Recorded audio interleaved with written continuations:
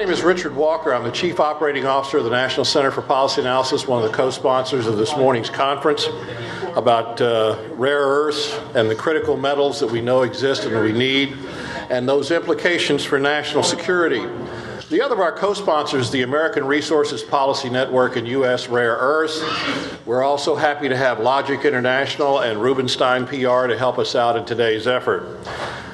Today, we're going to talk a lot about these critical metals, these high-tech and green-tech minerals, the supply of them in the United States and across the world, what our strategy is or what our strategy should be, how our strategic needs are going to be met or need to be met, and what some of our larger implications for not only domestic energy policy, but worldwide energy policy and for our national security. And one of the more important sessions today is going to be what our legislative options are. Senator Murkowski of Alaska, Representatives Kaufman and Lamborn, both of Colorado, will be here to speak, and we'll be looking forward to hear what they have to say. We also have some publications out front, some of the latest publications on this issue, so if you did not pick one of those up on the way in, please try to get one here pretty soon or let someone know we'll get one for you. So without further ado, I'd like to get to the first panel, and NCPA Senior Fellow Sterling Burnett will be moderating this panel. Thank you. A few notes of operation. First, I'll tell you a little bit why we are involved. I do the energy and environmental policy work for the NCPA.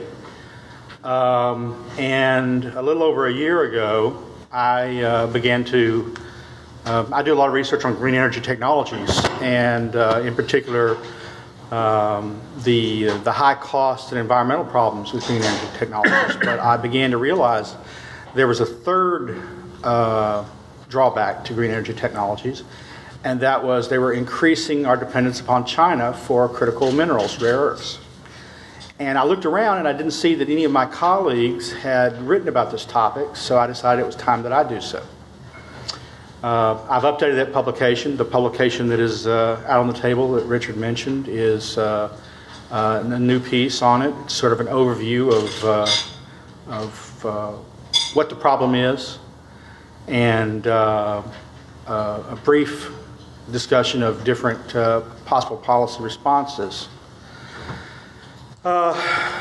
Short time ago, Dan got a hold of us, Dan McGroarty, and started talking about having a conference. And we decided we wanted to talk about both the policy and the commercial side of the rare earth issue.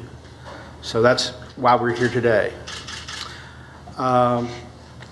I will introduce each of the speakers. I'll give you a little bit of background on them right up front. I won't do it before each of their speeches.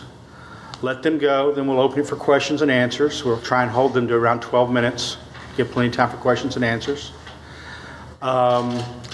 When the question and answer period comes, I will recognize the people with questions.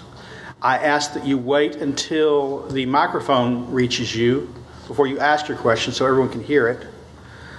And I'll ask that you make your questions as concise as possible and directed, if possible, to a particular panelist rather than the panel as a whole.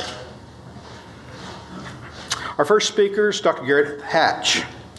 Gareth is the founding principal of Technology Metals Research, provider of market intelligence, commentary, and analysis on critical and strategic materials such as rare earths and other technology metals.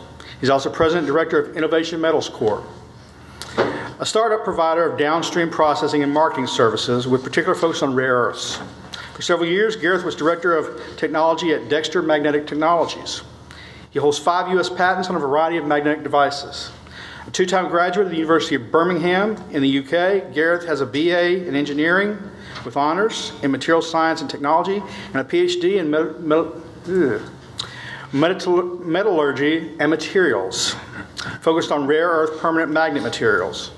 He's a fellow of the Institute of Materials and Mining, a fellow of the Institution of Engineering and Technology, a chartered engineer, and a senior member of the IEEE. Gareth is a founding editor of Terra Magnetica and is a newsletter editor for IEEE Magnetic Society. Jeffrey Green will be speaking second. He's president of J.A. Green & Company, a Washington, D.C.-based government relations firm. Jeff most recently served as staff director to the House Armed Services Subcommittee on Readiness. In that role, he was primarily responsible for all matters related to acquisition policy, industrial-based issues, and defense and trade and strategic materials. Currently, he represents a wide variety of clients in strategic and critical materials sector, including rare earth, among other things. Prior to his extensive legislative branch and Pentagon experience, Jeff served in the Air Force as a missile combat crew commander and continues to serve as a lieutenant colonel in the United States Air Force Reserve. He's written numerous articles in the defense industry, and he's appeared on numerous news programs, including Fox News, BBC. He's been quoted in the Wall Street Journal, New York Times, and numerous other major news publications. A graduate of George Washington University, the University of Miami, and Cornell University, Jeff holds both a Master's of Law in Government Procurement and a Juris Doctor, and is admitted to practice law in the District of Columbia, Florida, and New Jersey. Our third and closing speaker will be Tom Tanton. Tom's someone I've known for a number of years now. We work on the energy issue together. Mr. Tanton is president of T2 Associates, a firm providing consulting services to energy and technology industries. T2 Associates are active primarily in the area of renewable energy and interconnected infrastructures, analyzing and providing advice on their impact on energy prices, environmental quality, and regional economic development. Mr. Tanton is also Director of Science and Technology Assessment with the American Traditions Institute. He has 40 years direct responsible experience in energy technology and legislative interface. As General Manager of EPRI from 2000 to 2003, Mr. Tanton was responsible for overall management and direction of collaborative research and development programs. He's also served in the public sector. He was a principal policy advisor to the California Energy Commission in Sacramento, California. Began his career there in 1976. Without further ado, Gareth Hatch. Good morning, everybody. It's a pleasure to be here this morning. Thought what I would do to kick things off is just give a brief outline on what the rare earths are. It's obviously an important topic. We have a panel here on this today. And then talk a little bit about the current and supply situation. Let's kick things off right away. Rare earths are important because they exhibit some very special properties. I'm a technical guy. I get excited about the science of these things. We can do some really remarkable things with rare earth metals. They underpin modern technology. They've been described as the vitamins of modern technology, and we exploit all kinds of wonderful properties associated with them. And by doing that, we're able to have a really profound effect on the operation of some very complex systems. Anything from your computer hard drive to your vehicle to wind turbines and all of the other things that make modern life tick. So very quick lesson on the periodic table. I know you may see this again later, but the elements highlighted in green here are generally considered to be the rare earth elements. At the bottom you have the lanthanoids, from lanthanum through to lutetium, and then you have a couple at the top, scandium and yttrium. The industry as a whole generally doesn't talk a lot about scandium. You will hear scandium discussed. It is an important, potentially important element, but it isn't generally found in the same places as these other materials. And promethium, there on the bottom, doesn't generally occur in nature. So basically, when we're talking about rare earths, we're generally talking about these 15 elements. And I won't try and pronounce all of these this morning, but basically you can see the 15 elements listed here.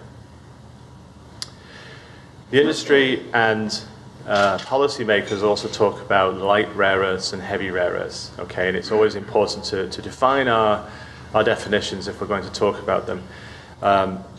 Whenever I put this slide up, I feel the scientists and the geologists in the audience start to cringe a little, because this isn't the definition that they would use, and frankly, nor would I, for these elements. There are some special distinctions at the electronic level, which we won't get into this morning. But the industry as a whole refers to these 5 elements, lanthanum, cerium, praseodymium, neodymium, and samarium, as the light rare earths. So you may hear companies talk about a light rare earth project, or we need heavy rare earths, or there's a shortage of heavy rare earths. And this is to kind of help you get a feel for what they're talking about. So if these are the lights, then obviously these are the, in the industry perspective, these are the heavy rare earths, these 10 here. When we talk about heavy rare earths or heavy rare earth projects, generally we're talking about them on the basis of their potential value to the supply chain and their importance in terms of access to these elements, not overall tonnage. Again, this isn't a geology lesson, so just bear in mind that heavy rare earths are much rarer than light rare earths. They're generally much more valuable to companies that are trying to produce them. They may also occur in some very, what are euphemistically called challenging minerals, very difficult to process. And actually not all of those elements that you saw on the previous slide have actually had extensive research done on them. And one of the reasons for that is that these elements are notoriously difficult to separate one from another. And it's only in the last few decades that scientists have been able to do that to purity levels that have allowed them to do what they do. And the result of that has been some quite remarkable technologies. And 1 or 2 of them, frankly, don't have a whole lot of uses yet, but if we can get more of them, then who knows what we might be able to do with them. This is a slide that we may see later on today. There's been a lot of work done, particularly with the Department of Energy, to look at the criticality of metals. Certainly rare earths have been an important part of that work that the DOE has done. And this is a summary of the results of their work. This was published at the end of last year. They're, I believe, working on an update, and I believe we have a speaker later on today from the DOE, perhaps, who will talk about this. The takeaway here is that the 6 elements in the short term that the DOE believe to be of critical importance, 5 out of the 6 are rare earth elements, with dysprosium being the most critical. In the long term, 5 out of the 5 elements are rare earth elements. And what do they mean by critical? Well, it's a combination of looking at the risk of supply for a variety of reasons. It could be geopolitical, it could be lack of access to new sources that have been developed recently, as well as the importance of these elements to clean energy and clean technology. And really, you could swap out clean energy on the y-axis for defense, for general industry. These elements are critical for a range of reasons. We did some work earlier this year comparing the demand projections from the Department of Energy with projections of supply. And this is a busy slide, but essentially the takeaway here is that for a number of rare earths, it would appear that, and this is really, frankly, a slightly optimistic scenario, for a number of rare earths, it's going to be a while before we have access to these materials on a permanent basis, not in deficit, not having to worry about the supply chain, with certainly dysprosium possibly 2016, 2017 before we've got steady supplies, assuming that the projects currently underway come on stream. So it is an issue. I'm very much a supply chain kind of person in the sense that folks need metal. They're not so interested in increasing their share prices or increasing the share prices of companies by investing. They need metal. They need to make stuff. They need access. They need security of supply. So a chart like this is a little bit scary to those guys. So I'm going to quickly go through what I consider the good news, potentially good news, is that certainly a vast majority of materials are currently coming from China, but there is hope. There is hope. There is material outside of China that we can access. Last year, our estimates are that China produced something around 119,000 tons of rare earths in total, give or take. That's a sort of order of magnitude. compared to around 4,500 perhaps total in the world. So you're looking at about 123,000 tons of material. In the grand scheme of things, that's actually not a lot of mass compared to hundreds of millions of tons of other metals that are produced. But as I said before, these are very important elements for a variety of applications. So I'm just going to quickly, these will be some busy slides, but I'm just going to kind of go through them. I'm going to show you where some of the projects are around the world that are currently under development. If we start with existing sources of supply. So these are three of the main producing mines in China. The northern part is in Mongolia. You've also got a couple down here. It's a little bit produced in the Kolar Peninsula of Russia, some in India, and Mountain Pass in California, which many of you may be familiar with, is producing material from previously mined tailings. In the next few years, next couple of years, we may well see production from Mount Weld in Australia. There's a couple of projects underway in India and Vietnam, project in South Africa. These are projects that are at the engineering or construction stage. They're in the latter stages of getting up and running. A little further out, you have projects that are what we call in pilot plant stage. They're still figuring out the chemistry, some of the detailed economics of their processes. An important source for heavy rare earths would be up in Canada. Certainly, Mountain Pass is currently redeveloping its setup to put material out. But you start to see some more of these dots in Australia, one in Kyrgyzstan and one in Africa. Projects that are further out, pre-feasibility studies, they're looking at the preliminary economics. These companies bear large in Wyoming, Strange Lake in Quebec, Kvanefjeld in Greenland, and I'll just put the next two up together.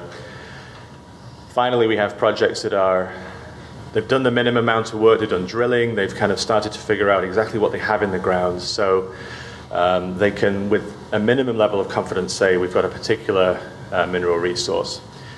And so I guess the takeaway here is that certainly China currently dominates supply, but there are opportunities in North America and in Australia. There is material in the ground. There's a lot of work going on right now to find and define these resources, but it's by no means a slam dunk. Okay. I think there's been an assumption that since there is all this activity, then the problem is solved. Okay. The problem isn't solved, and this is probably going to come out in the panel today. There are a lot of parameters that could impede the development of these projects. Okay, so it's important. So the good news is there are potential sources of supply outside of China. The bad news is that these projects need a lot of help. So with that, I will conclude. I'll just say that we've published some of this data, which is available from our website in a critical rare earths report. And with that, I'll hand back to Sterling. Thanks.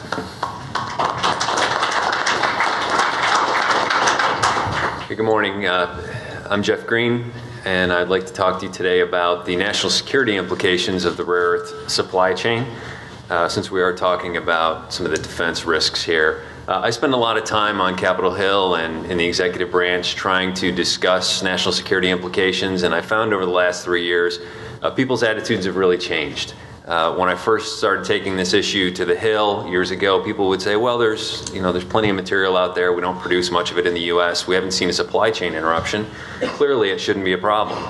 Then the last 18 months to a year, people have said, well, we have sources of supply coming online in the United States and Australia. Clearly, this is not a problem. We shouldn't worry about it. Then we saw the Chinese embargo, the Japanese, official, unofficial. Doesn't really matter. Supply shortages appeared around the world. Prices increased 3, 10, 15 times per element.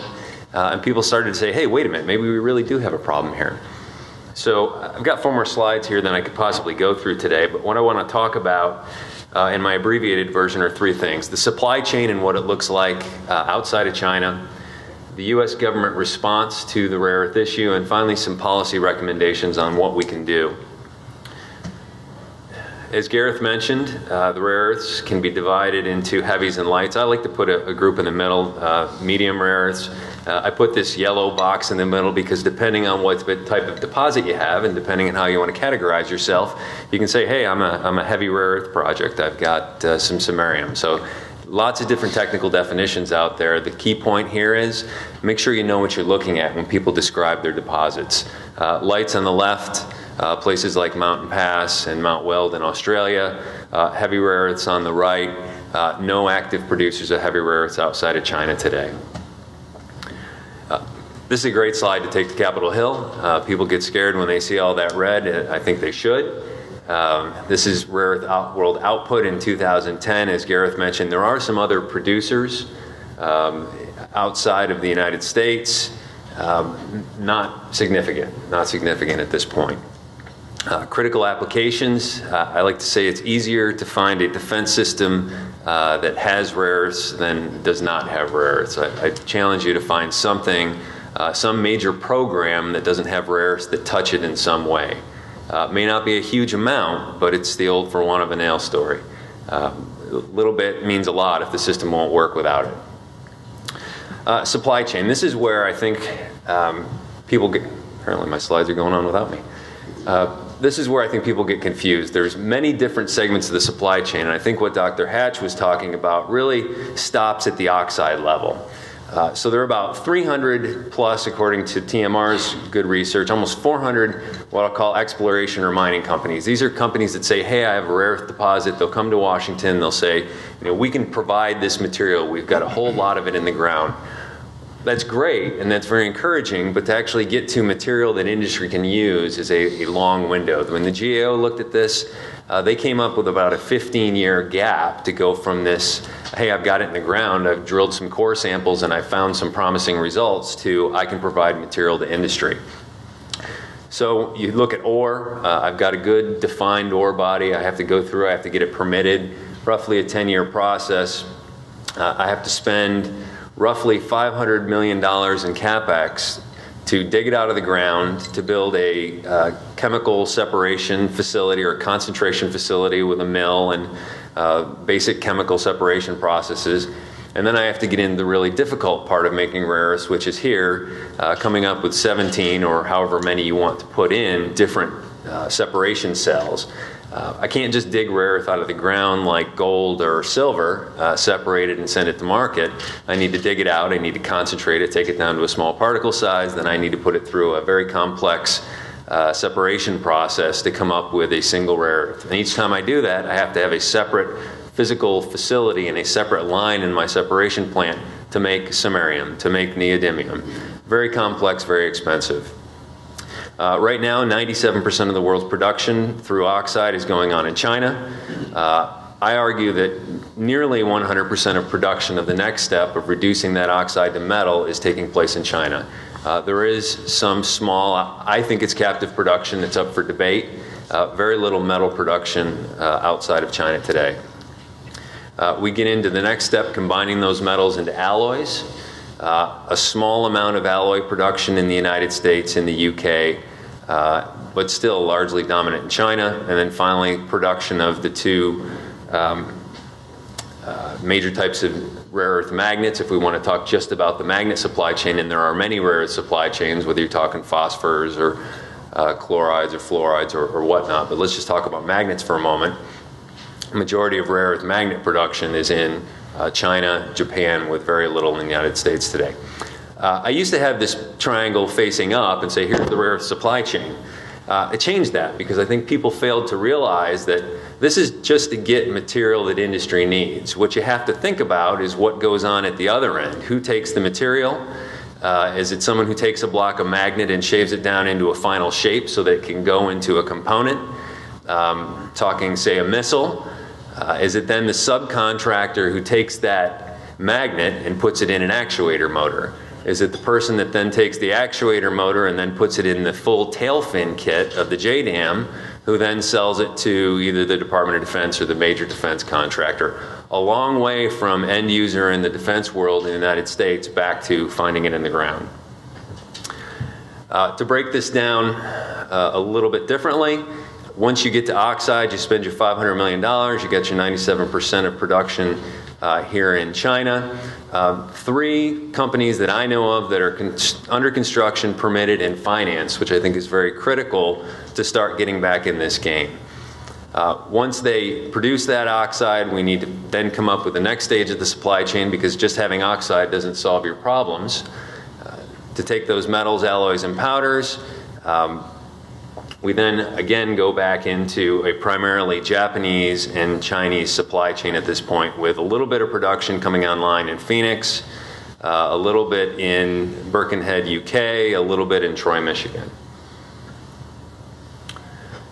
Neodymium iron boron magnets. I think these are probably the best case study for why the rare earth issue is critical to national security.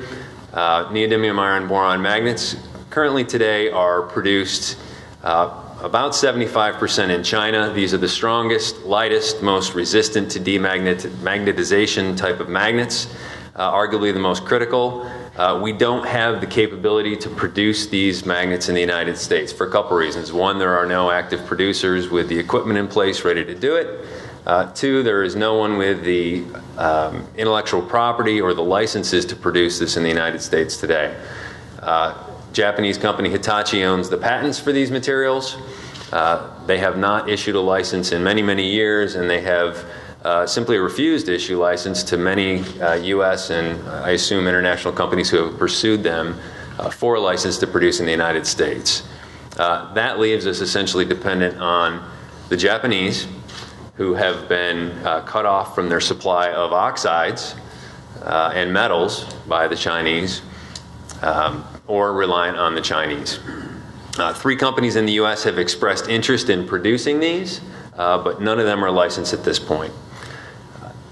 I point to this block here, magnet distributors and fabricators. I've seen this in government reports where they say, well, look at all these U.S. companies that say they produce neodymium iron boron magnets.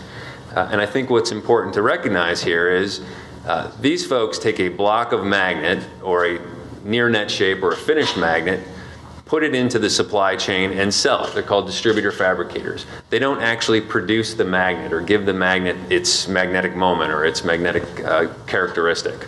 So when you see companies, and you can go online and search US Neo magnets, you'll find a lot of them. But you have to say, are they distributor fabricators or are they actually producers of the material?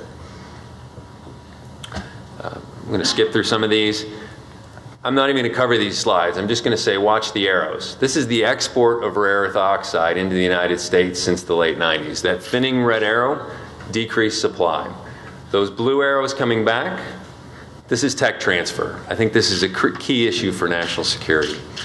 As the amount of material that goes to the United States decreases and goes to Japan decreases, we've seen a trend where increasingly companies have moved production into China. So over the last 6 months, we've seen companies like, help me out here, Gareth, Hitachi has discussed potentially moving magnet production into China. Shaodenko, an alloy and magnet producer, has discussed moving production into China. GM, GE, lots of major producers are talking about going to China. Well, why will they do that? Because this red arrow continues to get thinner and thinner. Without the inputs, without the raw material, companies are forced to secure their upstream and relocate to China. And it begs the question, how long until you continue to move through those triangles and then you're out of the rare earth supply chain into the component, first-line processor production supply chain, where that half of the equation has to move to China to enable continued production. Let me go quickly to what the U.S. government has done. A little bit out of balance in my mind. Lots of discussion on Capitol Hill. Many, many bills suggested, very few passed at this point. In the defense world, we've seen a progression of this issue. In the FY09 defense authorization bill, Congress said GAO review this. GAO looked at it, they came back, sure enough, they said, hey, there's a real issue here. That motivated Congress to come back in FY10 in the defense authorization bill and say, well, if there's a problem, maybe we should understand our supply and demand by element for critical materials. And if we see that supply does not equal demand, maybe the Department of Defense ought to know that. That report came out an interim version this summer. A final version is expected in December. I'm very optimistic they're going to identify where they have supply chain risk. That begs the question, what do you do next? Well, the FY12 defense authorization bill has a provision that passed the House. It's pending in the Senate that says, well, how do we get an inventory of these materials? Come back to us, Department of Defense, and tell us what a rare earth inventory plan would look like. Should we stockpile these materials? Should they be a physical stockpile? Should it be a virtual inventory? Should we just buy capacity so that we know that we can draw it out for the Department of Defense when we need it? How much should we buy? In what forms? Should we buy oxide? Should we buy metal? Should we buy magnets? All those are open questions that are going to be looked at. I apologize, I'm tearing through these so quickly. I will be happy to give these to anybody. One of the reasons I'm so concerned about this is the way that this is being advocated in Washington, D.C. Some companies will come to Washington, D.C. and say, hey, we need to vertically integrate the supply chain in the United States. We need to do it all here on U.S. soil. That's great on Capitol Hill. That plays extremely well. But when you look at the reality of what's going on in the market, this is very difficult. There's not a lot of demand for these materials in the United States, and anybody who's done basic business knows without demand, it's hard to do CapEx and put in capacity in the U.S. So what you've seen is different branches coming off of this notional mine-to-magnets model in the United States where, well, maybe we'll take some concentrate into Europe, or maybe we'll take it into Japan or other countries. I don't know exactly where it's going. Or maybe we'll take some oxide and bring that into Europe to produce some metal and some alloy. It goes all over the place. What I'm arguing is that the United States really needs to consider multiple inputs.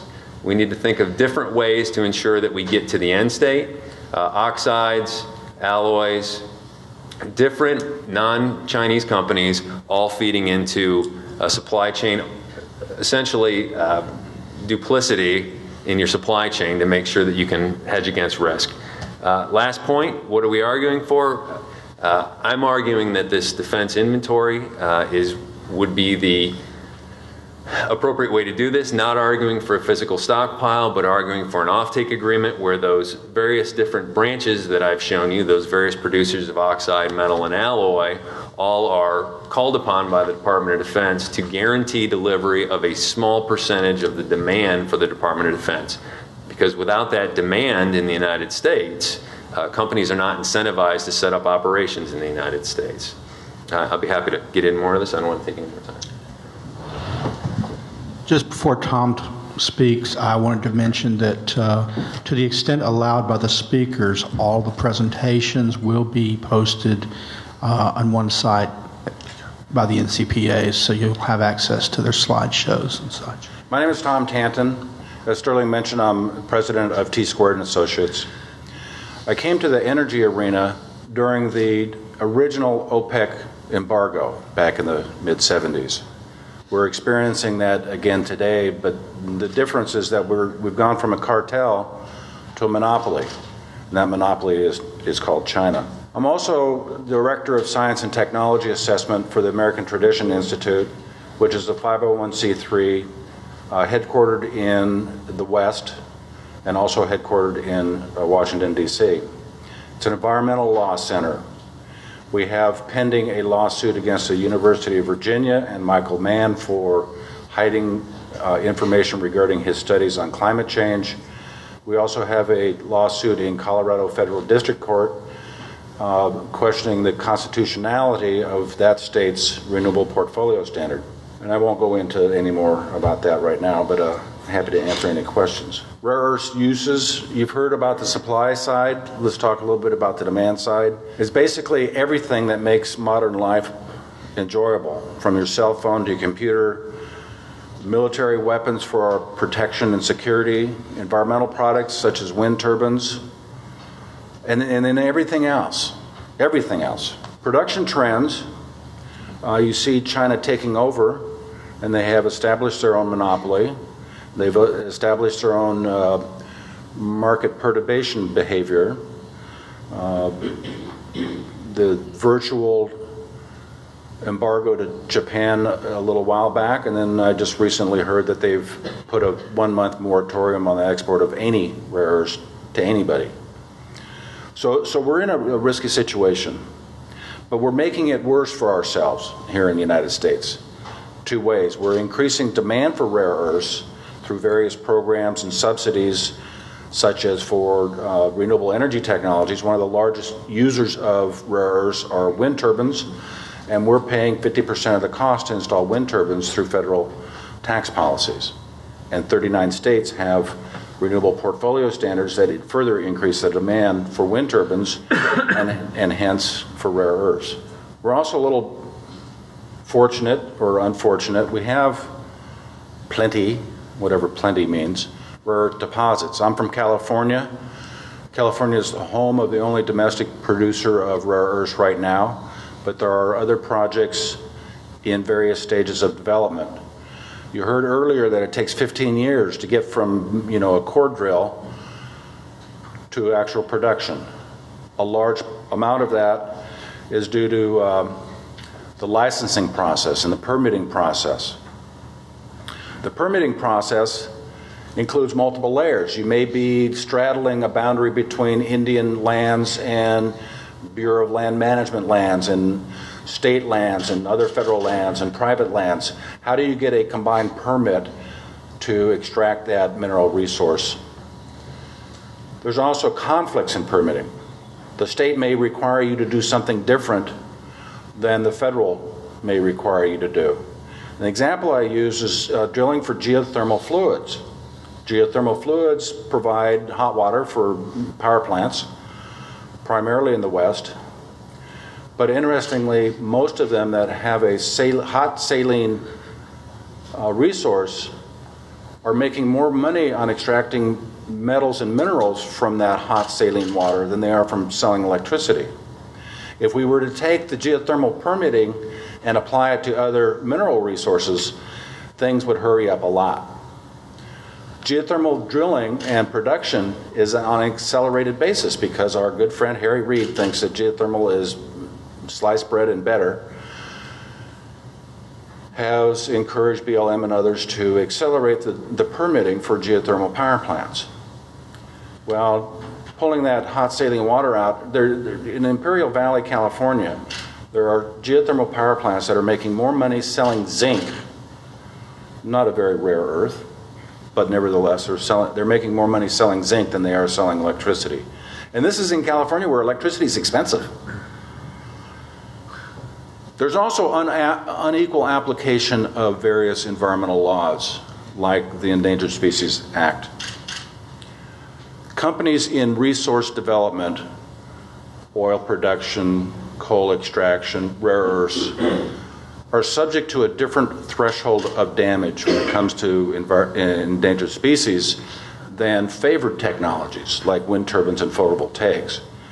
If I put up a wind farm, I'm allowed to kill, through my incidental take permit, 50 or 100 endangered birds every year. And it's happening today in Altamont Pass. But if I'm in mineral extraction or oil production or coal production, every bird I kill is a $100,000 fine, and I cannot get an incidental take permit. Doesn't seem to make sense. Perhaps the worst thing is, at a time when the issue is supply, we're encouraging demand. I'd like them to be a little bit more in sync. Get rid of programs, get rid of policies, get rid of incentives that artificially inflate and overheat demand for products that are in short supply and subject to a monopoly. And I'm talking about the production tax credit. There are other examples where we're pushing on the wrong end of the string. What's the answer? I'll paraphrase a phrase that was used a few years back of drill, baby, drill. Well, what we need to do here in the United States is dig, baby, dig. And it's not just rare earth minerals, but it's others as well. If you want questions or comments, or even if you have complaints, feel free to contact me at that information. Thank you very much.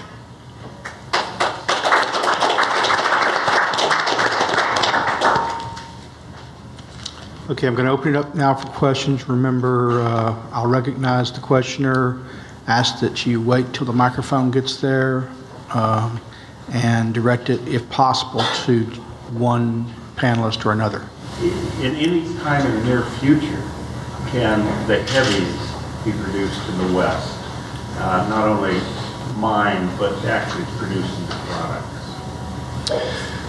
So certainly there are, I will say this, there are heavy rare earths present at Mount Weld. Okay, it is really dominated by light rare earths, but there are some heavy rare earths present. And also at Steenkunstgrauw, which is in South Africa. But there's not enough in those projects. There's a tiny amount at Mountain Pass. Technically, there are heavies at Mountain Pass, but nothing significant. So yes, we are in a bit of a pinch when it comes to the heavy rare earths. We don't really see significant sources of those elements coming on stream anytime before 2015. New sources. When it comes to the US, there are certainly a couple of notable projects. One is up in Alaska, the Broken Mountain project, that does contain appreciable amounts of heavy rare earths. And there's also Project Bear Lodge recently announced that they found heavy rare earth mineralization on their property.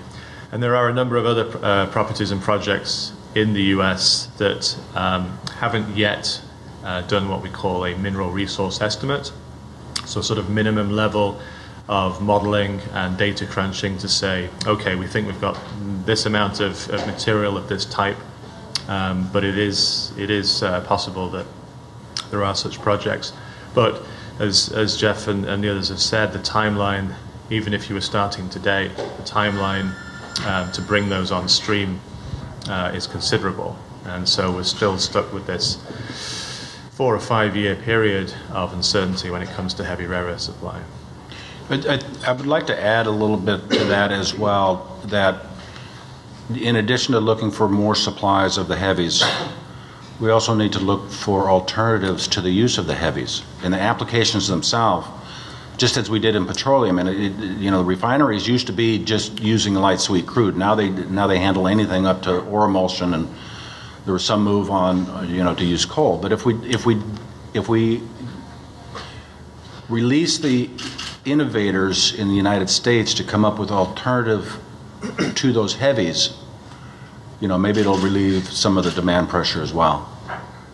One of the ironies there, of course, is that our ability to use the heavier crude oil was a result of using rare earths in the catalysts for those processes. So, if I could add, the one thing I would note is I think we need to be very careful about just accepting that we're going to have an oversupply of rare earths in the near future. As we've seen, production delays certainly can happen in this industry. And to assume the United States is going to have an oversupply, I think, is a very risky assumption. We're talking about a facility in the United States that would be the largest facility of its kind ever built, that's not currently constructed, with the highest recovery rate ever achieved at the lowest price in the world. I think those are very ambitious and lofty goals, and I think we need to be very conservative in accepting that as something that's going to happen.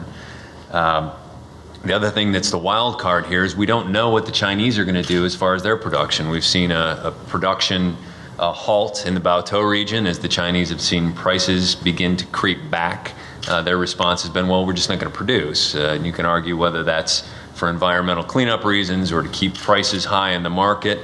So we don't know what they'll do as far as production. We don't know what they'll do as far as export quotas. So I'm not as optimistic that even the light issue will be solved in the very near future. I wondered if the panelists could speak to DOD's interest in this. National security carries a lot of weight. And I understand there's a certain amount of reluctance. Perhaps you could explain that and give us some insights over whether we can see a rebirth of interest, if you will, at DoD. Well, I'll start on that. I've been tracking this very closely. I think we've seen a progression in the mindset from the Department of Defense on this. About a year ago, shortly after the GAO report came out, the Department of Defense said, well, we're doing an internal assessment on this as well. And that internal assessment was never released.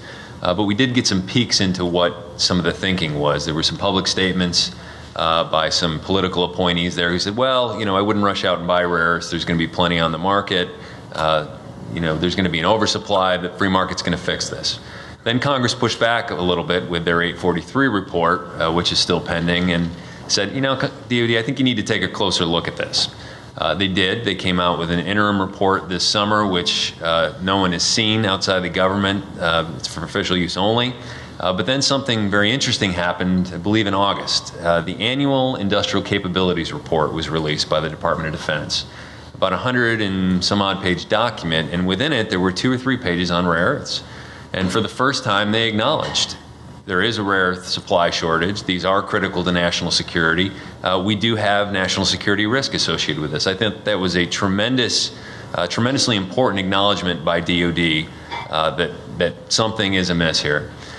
We will see the final report in December. I think we're very optimistic to see what the conclusions are. There's no guarantee that will be released to the public, but from conversations I've had, perceptions are changing. I think people are really realizing this, and I think most importantly, as anything in the Department of Defense, users, program managers, people in uniform are starting to understand the risk associated with this. So whereas before, many political types were looking at this and saying, it's a free market issue, today, many people in uniform are looking at it and saying, well, can I execute my operational plan? Can I accomplish the mission if my supply of these materials is disrupted? And I think that's a very important shift. I'd like to take a little moderator's prerogative and interject. Not to Jeff's most recent statement, but to his previous statement concerning the supply issue. And I'm also not sanguine about the future supply, domestic production. And the reason is, as he said, China's production policy. Everyone talks about China's embargoes and cutting off supplies. But no one talks much about their ability to flood the market and to sustain lower prices and even losses for a considerable period of time for strategic reasons. You can invest hundreds of millions of dollars into a new mine to produce rare earths or to a refining facility and see that wiped out in a very short period of time if China chooses to flood the market. And sustain that. If you don't have large capital backing you for an extended period of time where you can sustain losses, then you'll go under. And the question is, if companies are put under once or twice again, how many times are people going to invest in the mining of those technologies, the mining of those materials, if they know at any minute China can put them out of business? Just a statement that in the U.S. we have a tariff system. And, there's the WTO, which people can appeal, and so nothing can really happen there. But Congress has the right to impose tariffs on China or any other country that tries to drop the price or, to prohibit exactly what you say of happening so that people will not, if someone wants to buy it from China, that the price can be kept up. If they want to ship it in here at $4, the U.S. will be protected by that $100 tariff, either by percentage or ad valorem. So there is things that are out there to protect that. The other option is, of course, having venture capital people go forward and buy up that cheap material.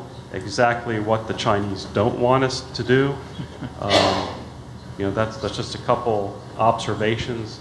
The other one is, of course, the shutdown. Molycorp, in the past, when they were at full production, every year they would shut down for a whole month, typically the month of August, just to run maintenance, lubrication, replace parts that are, wear out periodically. And so this shutdown is purely something that they might have do every year, although they may be doing it just to do it and publicizing it just to get the price up. So you need to be very careful of what the Chinese say, because of other people have they're now known as the empire of lies. So it's a socio-economic and political area where anything that comes out of there is suspect. So you have to be very careful on what the perceptions are. So, Sure. Those comments. Okay. Thank you, sir. Next. Okay. In January, we were told that China was nationalizing its rare earth industry. What are the implications, if that's true, what are the implications of that nationalization for national security? From my perspective, it doesn't change things much at all. Whether it's a government-owned rare earths company or a private-owned rare earths company subject to the whims of the Chinese government, I don't think really makes much difference.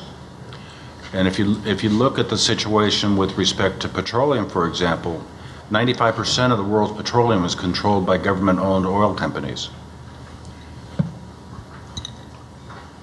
But they're not government, they're government-owned companies. So I don't really think if they nationalize it'll make much difference on the bottom line. I would just add that the authorities in China for a number of years have set mining quotas, they've set production quotas, they've set export quotas. Some of this is handled at the provincial level, some of it at the national level. So regardless of who technically owns or receives the profits from these companies, the rare earth industry, as many industries in China, is very much controlled by the government anyway, and what they do as a monolithic entity is controlled already. I mean, the news in the last 12 months has, I think, been more focused on 2 or 3 activities, one of which is consolidation in terms of the infrastructure and the bureaucracy. I think from talking to people in China, there is a legitimate desire to close down some of the most egregious, polluting factories and facilities. There is an excess of capacity in China already, 250,000 tons by some estimates, which is double the world production. So you can either look at that as being quite scary, that they could ramp up production and kill the market, or you could look at it as adding some credence to the fact that they want to get rid of some of these facilities and streamline and make more money. I mean, I'm a little less. I don't necessarily subscribe to the view that the Chinese plan to flood the rest of the world with cheap material.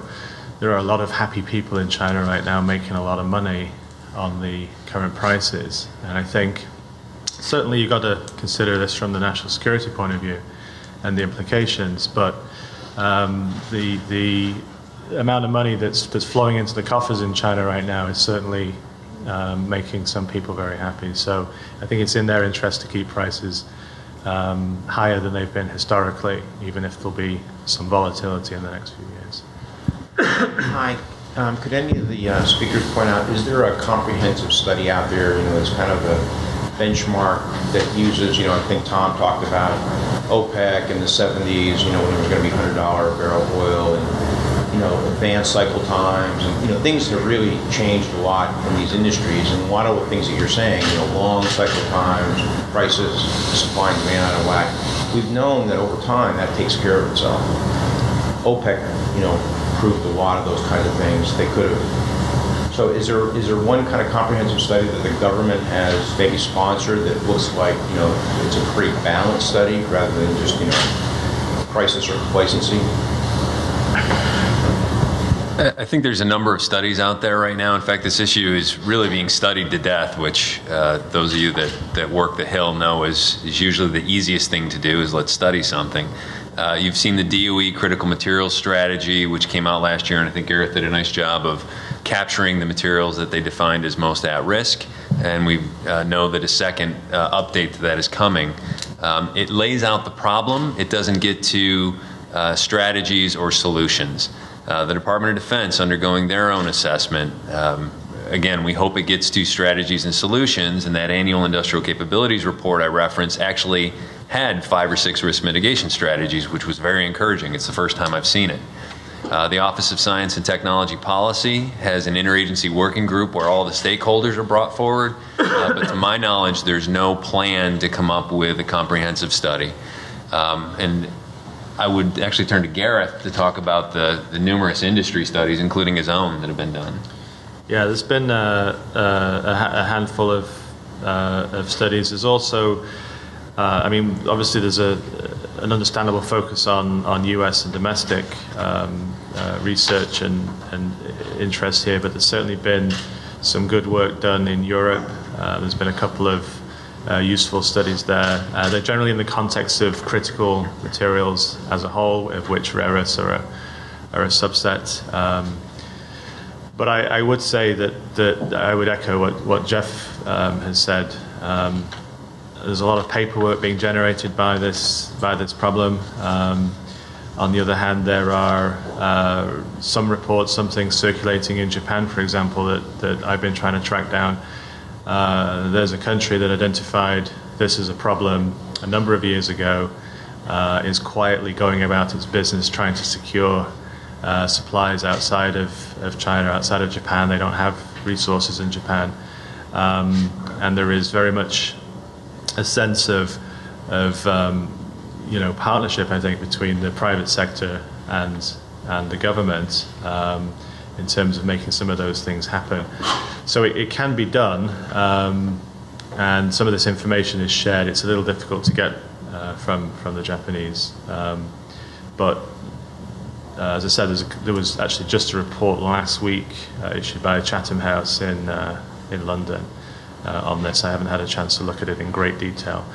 I suspect it's probably more of the same, but we'll see. Thank you. I was just wondering what you consider to be the potential for recycling of these various hardwares out there to recover the rare earth elements. I'll take that. I'm actually, I have to be careful what I say here. I think there is significant potential for recycling of materials and components that contain rare earths. I think the conventional thinking has been that it's not economical, but when you actually dig deeper, nobody's really actually studied processes and the economics of this. So, one obvious concern is that if you've used metals in very low dilute quantities and they're dispersed, that it becomes difficult to gather those materials and reconstitute them as new materials. So there are places you can start with that. There are a number of initiatives to do that, but we're not going to recycle our way out of this problem. That's for sure. I mean, I think there are sound, environmental reasons and practical reasons, but we're not going to recycle our way out of this. And the other point is many of the components that are using these materials now, whether it's in electric vehicles or hard drives or whatever, wind turbines, they're going to be in service for 5, 10, 15 years, 20 years. So we can't wait that long to then have that material put back into the system. So I think you've touched on something that, in my mind, is one of the traps that the government may be falling into. So I already expressed my concern that we're studying this issue a lot, but that's important. We need to get there. The second thing that concerns me about government action is we've, in many sectors, adopted a mantra. We need to reduce, reuse, recycle, and substitute. That's great. But if worldwide demand for these materials increases, regardless of those strategies, you're still going to have a production deficit. Those are things the government can do. They can put money into R&D. They can put it into recycling programs. they can look at those. There's programs out there in the Department of Energy and Defense that are designed to do that. What gets more difficult is stimulating production. There aren't a lot of widely used vehicles, and there's not a lot of government resources to promote production and production from multiple companies at various segments of the supply chain. And I think ultimately that's the tough nut the government's going to have to crack is if we do all these other risk mitigation strategies, what I call the easy stuff, the high risk, high reward stuff, at the end of the day, there's still going to be large demand within the United States. And we're going to have to look at things like the Defense Production Act and the defense stockpile to stimulate companies in the United States and ally nations to actually get into production. Jeff, companies like TDK, for example, I think you had them in your graph, have said that they'll just substitute for REEs if they can't get supply or if they can't get economic supply. How does the military feel about substitutability? Is it a real option for the military? I don't want to sound cynical, but I see that kind of thing in discussion, and I see that on paper, and there are claims, well, if we can't get neodymium magnets for a JDAM, we'll just substitute them out. We'll redesign the missile. And I bang my head against the wall and say, but for the money you're going to spend to redesign a weapon system, to use old technology, last generation technology, you're going to spend millions of dollars in requalification and substitution just for one system. Wouldn't it make more sense to put production in at a much lower cost to ensure you have supply of that material? I mean, I think for a company that has supply issues, it's very appealing to the market to hear, well, we'll just substitute that out. I think for the government, it's very appealing to say, well, we can just substitute those materials away. It's a good way to make it go away on paper, but practically, when you dig a little deeper on the cost of that substitution, I think you come up with a different answer. I would just add to that we use rare earths for a reason. They have, as I said at the beginning, they got some very remarkable properties, extremely difficult to replicate at the materials level. You might see attempts to swap out, say, one type of component for another, but there, as Jeff's alluding to as well, there are always trade-offs. There are always negative trade-offs, and it does seem a little silly, frankly, that the emphasis is put on substitution. Work on substitution is a worthwhile scientific endeavor, but you're not going to be able to do that on demand and in the time frame that we need these issues to be resolved. So I second what Jeff is saying. The emphasis should be on getting those new sources and new ways of producing these things at a lower cost. Maybe what we need to do is put Stanford Linear Accelerator on a production path to just make more rare earths. I mean, make it out of zinc, make it out of lead, make it out of transmutation. The alchemist's dream is maybe being changed from making gold into making rare earths. Can anyone speak to another barrier to entry for junior mining, the concerns over radioactivity in the process of mining rare earth? I know in Malaysia that's been a problem, right? I'll make a comment to start on that. I just came from a 2-day event in Toronto that TMR organized. It was a rare earths boot camp, and we brought in geologists, scientists, independent third parties to teach our audience about this subject. And one gentleman we brought in from ANSTO in Australia, one of the leading groups that do work on processes for rare earths, and I asked him to address this issue of radioactive materials for the audience. His comment was, in a nutshell, that certainly there are legitimate concerns and legitimate issues when it comes to the handling of radioactive materials that naturally occur with rare earths, but there is a public fear of radioactivity that really takes away from the ability of companies like Linus and others to properly communicate what it is that they're doing. And frankly, the Malaysia story for me is more a story of miscommunication than real potential problems. Certainly there are things that need to be resolved, but I think that was really blown out of proportion. But this is a problem with radioactivity. I think next to pesticides, radioactivity is the number one fear of the general public when it comes to technology. So I don't think, frankly, that from a technical point of view, it's not the issue that it's made out to be.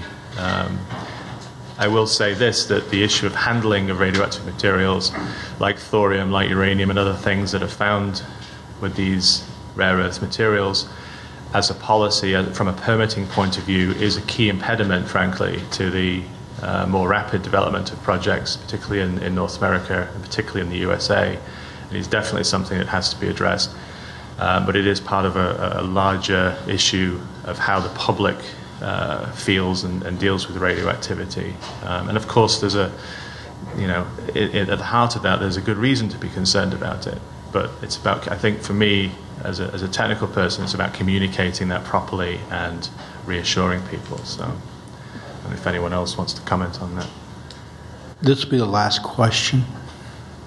This is more of just a comment, but as a history lesson back in World War II, when we kind of had our backs against the wall and we saw that we needed a significant supply of oil, America eventually built a pipeline from the East Texas oil field all the way to New York, where we could process the oil and so forth.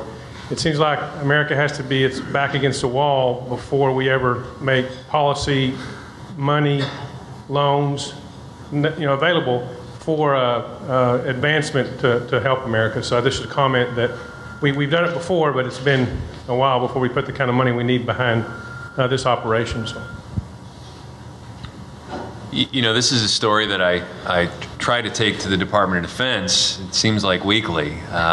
And I try to tell them our backs are against the wall, and people don't seem to realize it. We've seen the Chinese already exert their influence over the global market and cut off one of our key allies from a source of supply of key material. But what's more scary to me is we've seen the technology transfer and the relocation of downstream manufacturing capability like Showa Denko and GE and GM and these other, Toyota was the other one I forgot to mention. When we see those commercial interests moving into China for production, that scares me, because how long will it be until one of our major defense contractors or their tier 1 or 2 suppliers also has to relocate to China to produce critical weapon systems? And when that happens, it's too late to fix it. So I argue that the crisis is here now. We just need to find people with the political will to recognize that and to take action to fix it. We need to be a little cautious, though, to make sure we do it right. During World War II, the concept of the Strategic Petroleum Reserve was created. That hasn't been always the best run program. There's a difference between doing the right thing, like an SPR or a strategic rare earths depository or something, and doing the thing right. The way the SPR has been run is it's always, filling up when petroleum prices are at the highest, and drawing it down when we think, prices are moderate now, so we'll draw it down. It's operated sort of bass backwards. And I would hate for a rare earth strategic something to be handled in the same fashion. I think there's a law that demands that. I wouldn't be surprised. Okay, let's thank all panelists.